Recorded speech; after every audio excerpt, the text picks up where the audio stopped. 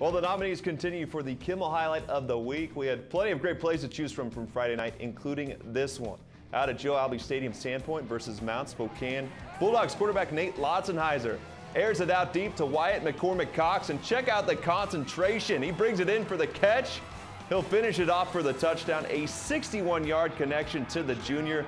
Loutzenhiser finished with 187 yards and 3 touchdown passes. None better than that 61-yard bomb to McCormick-Cox. Well, this pass and catch combo will be named the Kimmel highlight of the week. Vote right now. We'll announce the winner Friday on KHQ.